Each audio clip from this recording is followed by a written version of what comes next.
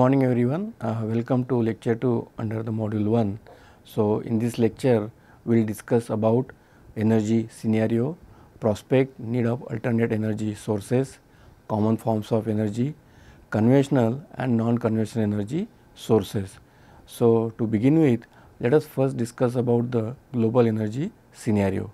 So, in last 25 years world population increased by around 36%, and due to this rapid surge in population and industrialization, global energy demand increased by leaps and bounds, and that is close to around 73%. Moreover, the demand of energy also increased in the transportation sector as well. This resulted surge in consumption of fossil fuels, but the excessive use of fossil fuel also cause pollution, thereby their use also push up CO2 emission, which eventually harms the air quality. Now, if you look at the share of fossil fuel in primary energy mix, it has remained constant around 80% over several decades. So, this particular figure here, it shows the share of fossil fuel consumption trend in India's primary energy mix, and this is close to around, you can say, 80%, and this particular consumption pattern is almost constant over several decades, but it is estimated to decline to around 50% by 2050. So, this gives the information about the global energy scenario. So, now if you just take a look at India's energy scenario, the table presented here in this slide shows the primary energy production and consumption pattern of leading countries in the world. So, as per this table, India rank as the 7th largest energy producer and rank as the 4th largest primary energy consumer. So, as per this table, if you see here, so this number indicates the primary consumption pattern of various countries.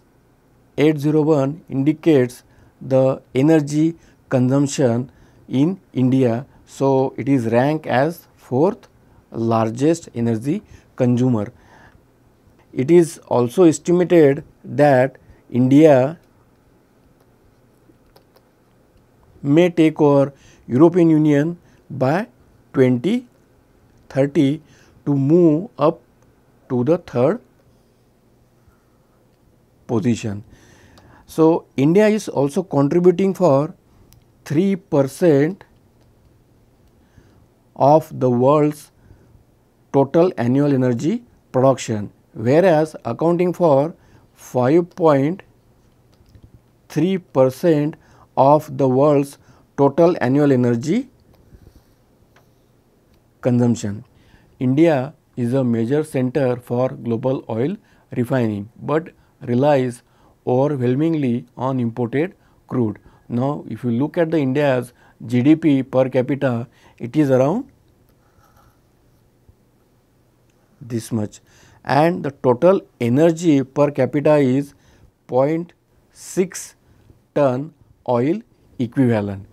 So, this gives us information about the primary energy consumption and the production pattern in India. So, now if you try to understand the investment trend in energy, so the schematic here gives the information about the investment trend in energy in India. Oil and gas supply fell by around 20% from 2019 to 2020. That is mainly due to lower demand, prices and revenues. Although the coal supply investment estimated to have fallen by 15% in 2020 However, ongoing reforms aims increasing investment in this sector by opening coal sector to commercial mining by domestic and international companies. Now, if you take a look at the investment in power sector, so it mainly grew by around 60% over 2015 to 19, and which is mainly driven by investment in the renewables. So, now if you take a look at these two bar in this particular graph, which clearly indicates the investment in the power sector, which is grew by around like 60% and which is mainly driven by renewables over 2015 to 19. Now, if you compare this green block in 2015 to 19 with green block over 2010 to 14, which clearly indicates a significant increase in the investment in the power sector and which is mainly driven by the renewables. Similarly, the investment in the renewables are exceeding the fossil fuel power investment since 2015 in India. So, for example, if you try to compare the investment in the renewables with that of the fossil fuel investment, so from these two bar graph, it is clearly evident that there is a significant increase in the investment in the renewables than that of the fossil fuels, because this particular block indicates the investment in the fossil fuels and the green block indicates the investment in the renewables. So, the comparative analysis between 2010-14 with 2015-19 shows a clear indication of investment in the renewables are exceeding over the fossil fuels power investment since 2015 in India. Spending on efficiency and end use of renewable grew by around 10% of energy investment. If you just try to compare these three block here over the period of time here, which shows that the investment or the spending on energy efficiency and end use of renewables also grew by around 10% of energy investment. So, this gives us the information about the investment trend in energy in India. Similarly, this schematic here shows the flows of energy in India's energy system. This includes the various transformation processes for fuel and for electricity, and also shows the substantial conversion losses that may occur in the process of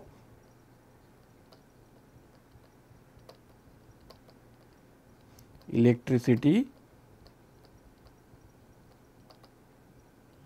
generation. So, as per this particular schematic, coal, oil and biomass meet over 80% of India's energy demand, and that is the reason the share of fossil fuel in the primary energy mix has remained at around 80% over several decades. Energy demand from industry has tripled over last 3 decades, and its share in the final consumption has risen to around 36%. Transport is currently the fastest growing end use sector in terms of energy demand, and that is mainly due to urbanization. However, there is a huge growth in demand for energy intensive building materials, example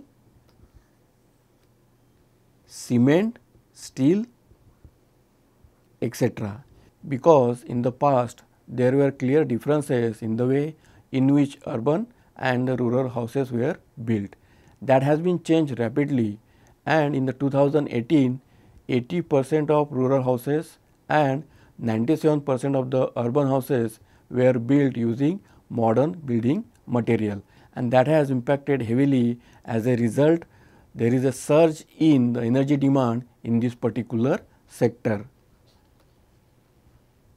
Similarly, if you try to see the contribution, the other sectors are also consuming significant amount of the energy. So, this gives us the clear information about the flow of energy in India's energy system. So, to understand this concept in more detail, let us try to solve one small example here.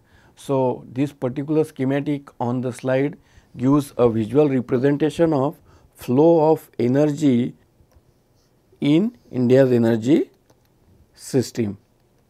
So, majorly the resources mentioned here are coal, natural gas, oil, nuclear, modern renewables, traditional use of biomass.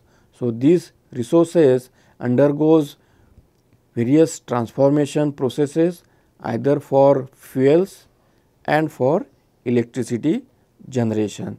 And as I mentioned earlier as well, during this process substantial conversion losses are happening, and that are mainly in the process of electricity generation. So, if you see here, this small arrow indicates the losses and the own use, that means the amount of energy which is lost as well as used for their internal consumption is indicated here.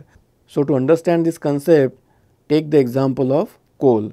So, out of the total resources available here, 135 million ton oil equivalent of this resource is transformed using the transformation process to produce fuels, and 278 million ton oil equivalent undergoes the transformation process to produce electricity. Similarly, we can see for the natural gases how the distribution is taking place.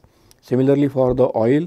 So, in case of oil, the major fraction goes for fuels and very minimal fraction goes for the electricity production. Similarly, for the nuclear, there is only one option, that is electricity. Modern renewable, it can be used for electricity production.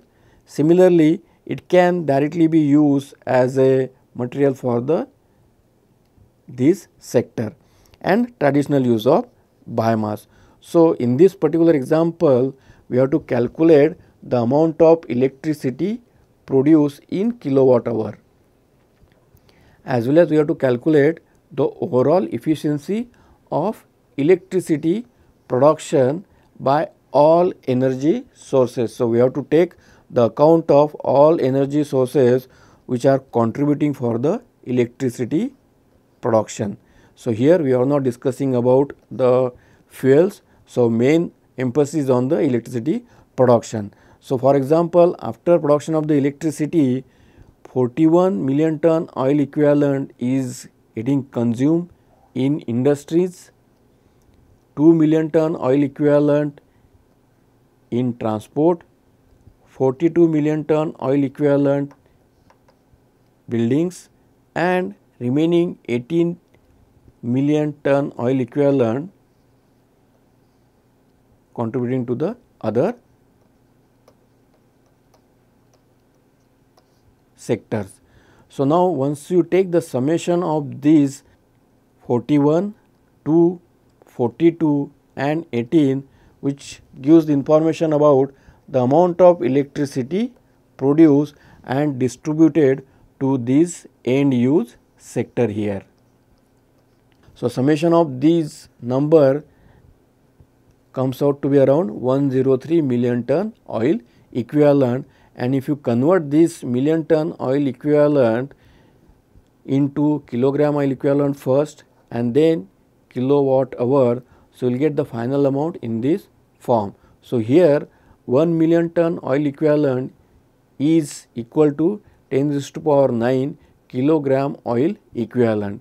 Similarly, now we have to convert this kilogram oil equivalent into kilowatt hour. So, 1 kilogram oil equivalent equals to 11.63 kilowatt hour. So, once you multiply this number here, so final amount comes out to be this much, which is in kilowatt hour. Similarly, we have to calculate the amount of resources which are being used in this particular process of transformation to produce electricity of 103 million ton oil equivalent. So, the amount of resources which are used for this purpose, the coal, if you see here, is 278 million ton oil equivalent of coal is transformed in this process here to produce the electricity. Similarly, 15 million ton oil equivalent is transformed here to produce electricity, oil 3, nuclear 10 and modern renewables 49. Now, if you take the summation of this number, it comes out to be around 355 million ton oil equivalent. So, this represents the amount of raw source of energy which is being used in this transformation process to produce the electricity. So, now if you have to calculate the overall efficiency of electricity production, so it is the ratio of electricity produced, that means 103 million ton oil equivalent is the amount of electricity produced here, and then the energy consumed, that is nothing but the raw form of energy which is consumed to produce this much electricity. So, the energy consumed here is 355 million ton oil equivalent. So, ratio of these two is equal to 29.01. So, this is basically the overall efficiency of electricity production by using all these resources in this particular flow system. So, I guess this clear your doubt about this flow of energy in India's energy system. Similarly, we can also calculate the amount of fuel produced from all these energy sources. So, which are contributing in the transformation process to produce the fuel. So, likewise, even we can calculate for the individual sources. Similarly, we can calculate this for all energy sources, that is the amount of raw form of energy which is required to undergo this transformation to produce fuels. So, after understanding the concept of flow of energy in India's energy flow system, let us try to solve another example on unit conversion system, because the unit of energy in SI system is in joule and the commercial unit of energy is in kilowatt hour. But sometimes when you are trying to solve some practice example as well as the example in assignment, the unit may not be given in the common form. So, that time we need to take help of this energy unit conversion system. So, to understand this concept in more detail, let us try to solve one example here. So, as per the statement of example, a rural family of 5 persons requires 1 kg of firewood per person per day for the cooking needs and 2 kg of kerosene oil per month for lighting purpose. So, with the help of this, we have to calculate the annual primary energy consumption per person in kilogram oil equivalent, and for solving this example, we can assume the heating value of wood as 4000 kilocalorie per kilogram and that of kerosene oil as 45 megajoule per kilogram. So, here itself you can see the heating values are given in two different unit form and we need to convert all this value into kilogram oil equivalent. So, let us try to solve this example. So, in this case the annual firewood required for the family for cooking purpose can be calculated very easily here, because 5 persons in a family required 1 kg of wood per day. So, now there are 365 days in a year. So, on annual basis if you see here, you can just simply multiply 5 into 1 into 365. So, the figure comes out to be around like 1825 kg. So, this is nothing but the requirement of firewood for the family for cooking purpose on annual basis. Similarly, the annual primary energy which is required for cooking purpose. So, simply here we have to multiply the heating value of the wood. So, it is given in the example as 4000 kilocalorie per kilogram. So, here this kilogram will get cancelled and then we will get the number in the form of this much kilocalorie. So, now we know 1 calorie is equal to 10 raised to power minus 7 kilogram oil equivalent. So, once we convert this figure here, that is 73 into 10 raised to power 3. So, it will be in the calories. So, now as 1 calorie is equal to 10 raised to power minus 7. So, once you multiply this 10 raised to power minus 7 number here, so the final amount comes out to be 730 kilogram, right. So, this is the final amount which is equivalent to the annual primary energy which is required for cooking purpose, and it is in the form of kilogram oil equivalent. Similarly, now we have to calculate the annual kerosene requirement of the family for lighting purpose. So, as we know 2 kg of kerosene oil per month is required for lighting purpose. So, simply you can just multiply here by the 12 months. So, you will get the answer as 24 kg on annual basis. And once we have to calculate this energy required for lighting purpose, so you can simply multiply here the heating value of kerosene. So, 45 into 24, which comes out to be around like 1080 megajoule, because the kilogram here and the kilogram here will get cancel out. So, we will get it in the megajoule.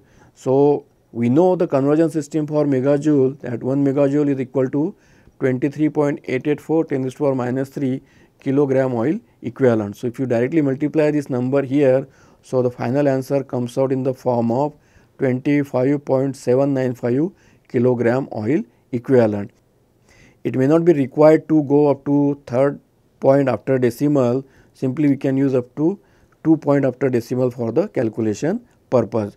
Now, if you take the summation of these two numbers, that is 73 and 25.79, so the answer comes out to be around 755.8. So, this is nothing but the total primary energy consumption of the family is this much.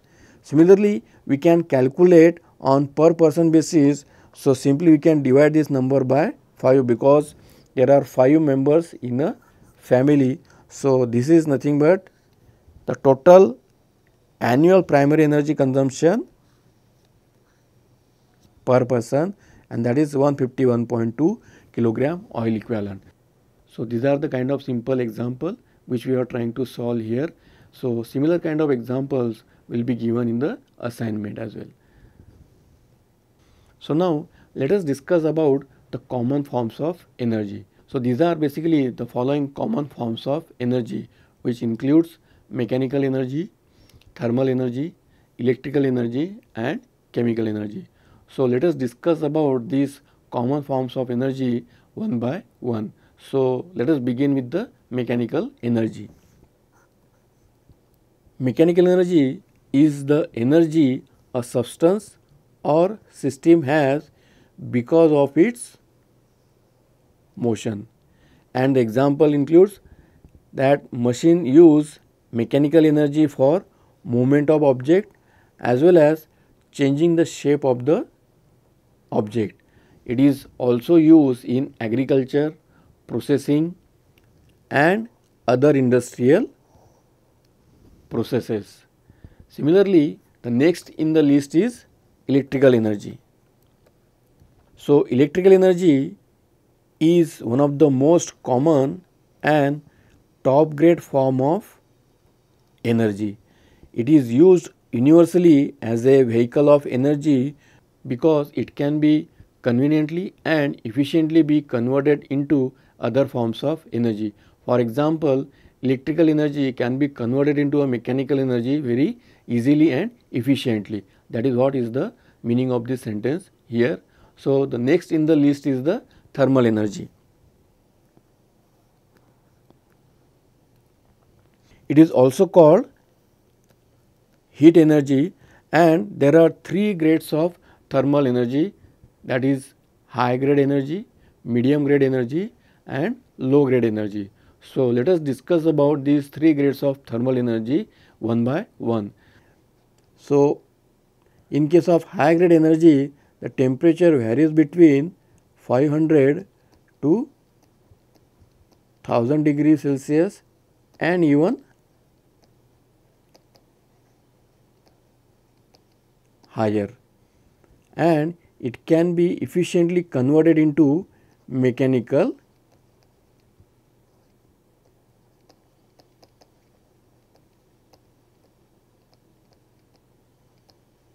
energy.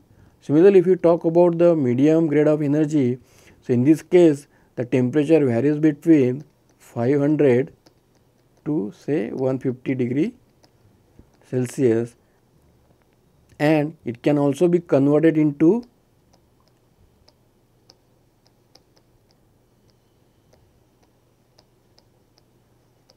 mechanical energy, but with certain difficulties. And the low grade of energy, here the temperature range varies between 80 to 150 degree Celsius here, and it cannot be converted into mechanical energy. However, mostly it is being used for heating purpose. So, this low grade of energy mostly used for heating purposes. So, this gives information about the thermal energy. So, this particular form of energy also used to increase the temperature of an object during industrial processes. As I mentioned earlier, this form of energy can be converted into a mechanical energy, and the last in the list is the chemical energy. Chemical energy is stored in the bonds of atoms and molecules, that means in chemical compounds, and the chemical energy is released in an exothermic reaction in the form of heat. That is what is the real meaning of the chemical energy, because in this particular form of energy the energy is stored in the form of bonds of atoms and molecules, and when this compound undergoes chemical reaction, that is mainly exothermic reaction, so significant amount of heat get released during this particular reaction, and which can be act as a kind of a heat source, or you can say the energy source. It can be directly converted into electrical energy through fuel cells and storage batteries. Similarly, this form of energy can also be converted into a thermal energy by the process of combustion, where we can directly use the fuel for the combustion purpose, and significant amount of the heat energy released during this combustion process can be used as a source of energy in the processing industries. So, the next is conventional and non-conventional energy resources. So, let us discuss about the conventional energy resources. The energy resources which are traditionally being used and were in common use around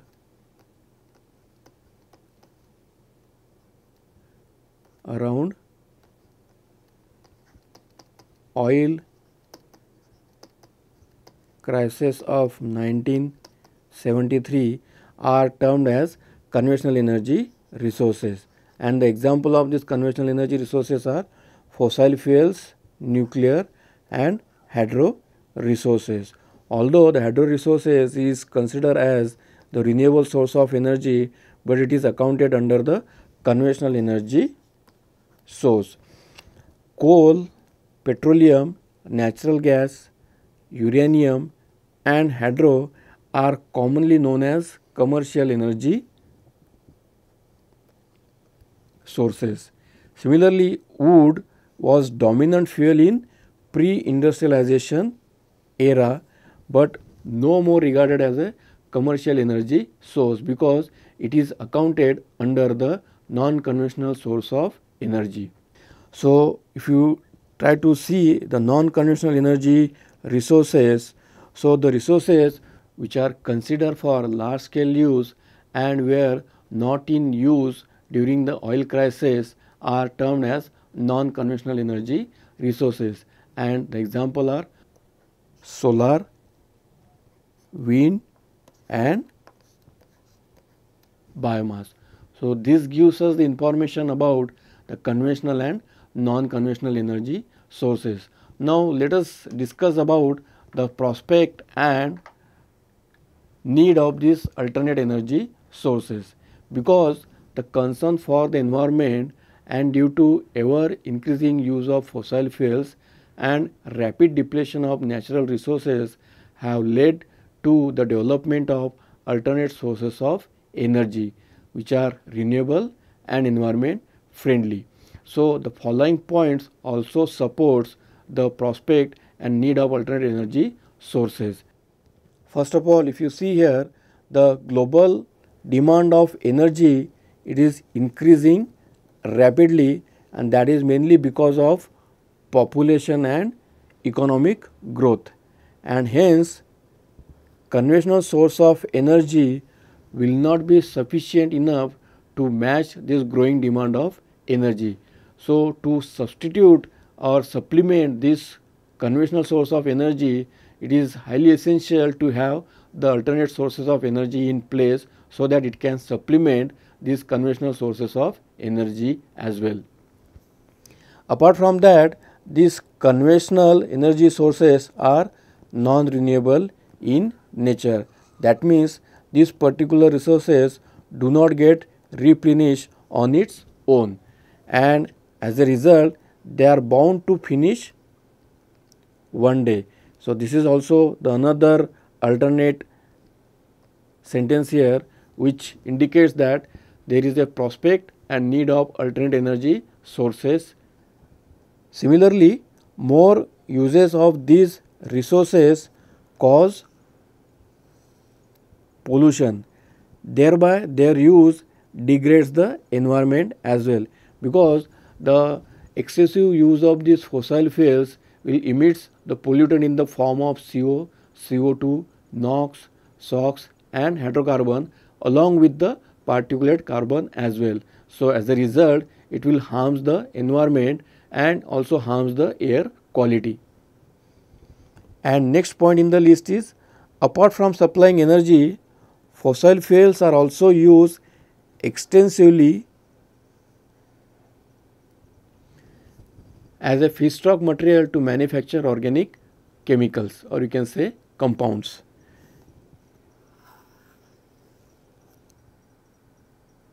Due to these reasons, it has become important to explore and develop non-conventional energy sources so that to reduce too much dependence on the conventional energy resources. However, the recent trend of development of non-conventional energy sources indicates that these will serve as a supplement rather than the substitute for conventional energy sources for some more time to come. So, this gives overall information about the conventional and non-conventional energy resources as well as the prospect and need of alternate energy sources. So, with this we will end our lecture here.